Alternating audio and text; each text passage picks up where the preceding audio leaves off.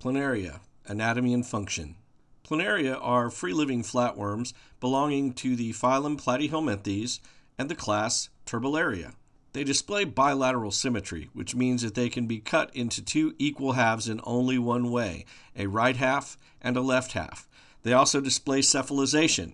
Cephalization is a concentration of sensory organs and nervous control at the anterior end of the body, having a head and a brain, basically. They have an incomplete digestive tract, which enters and exits through the pharynx. Here is a prepared slide of Planaria. The first structure we're going to look at is right here. It is called the Gastrovascular Cavity. The gastrovascular cavity is a large cavity that takes the place of gastrointestinal systems and circulatory systems. Nutrients and oxygen are absorbed through the process of diffusion.